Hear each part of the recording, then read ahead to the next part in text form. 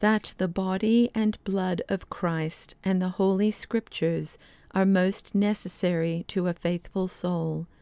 The voice of the disciple, O most sweet Lord Jesus, how great is the blessedness of the devout soul that feedeth with thee in thy banquet, where there is set before it no other food than thyself, its only beloved, more to be desired than all the desires of the heart.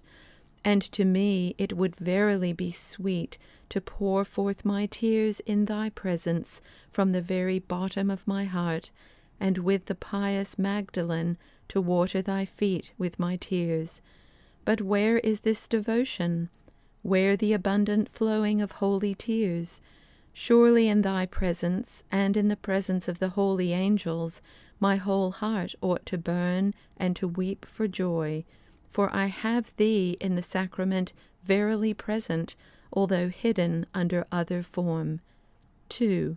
For in thine own divine brightness mine eyes could not endure to behold thee, neither could the whole world stand before the splendor of the glory of thy majesty.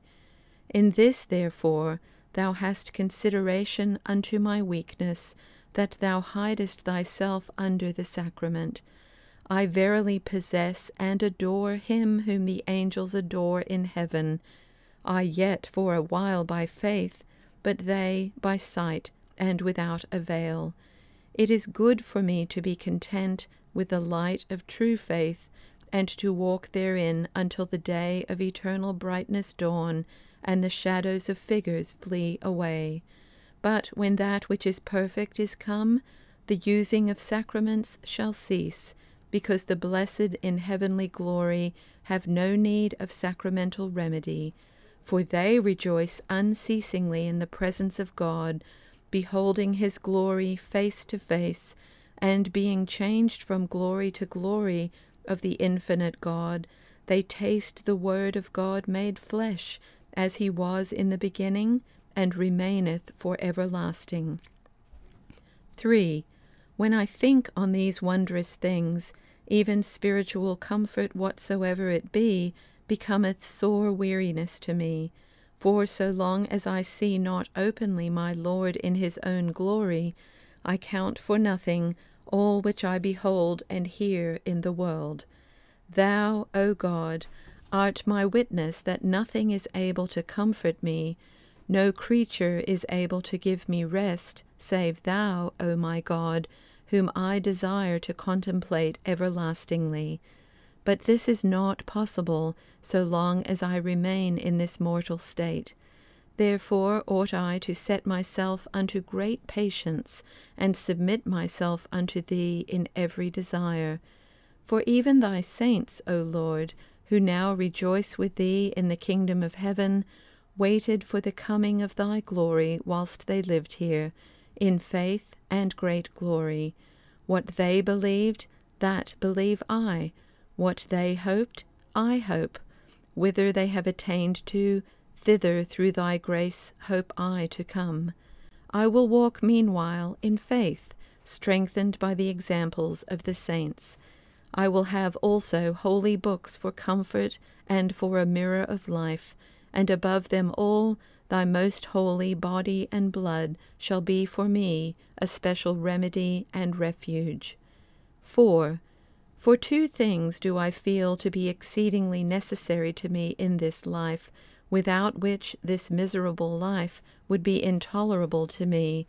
Being detained in the prison of this body, I confess that I need two things, even food and light. Thou hast therefore given to me, who am so weak, thy sacred body and blood for the refreshing of my soul and body, and hast set thy word for a lantern to my feet. Without these two I could not properly live, for the word of God is the light of my soul, and thy sacrament the bread of life. These may also be called the two tables, placed on this side and on that, in the treasury of thy holy church. One table is that of the sacred altar, bearing the holy bread, that is the precious body and blood of Christ.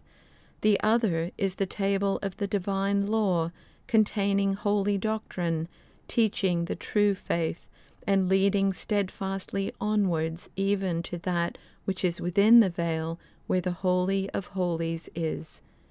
5. Thanks be unto thee, O Lord Jesus, light of light everlasting, for that table of holy doctrine which thou hast furnished unto us by thy servants the prophets and apostles and other teachers.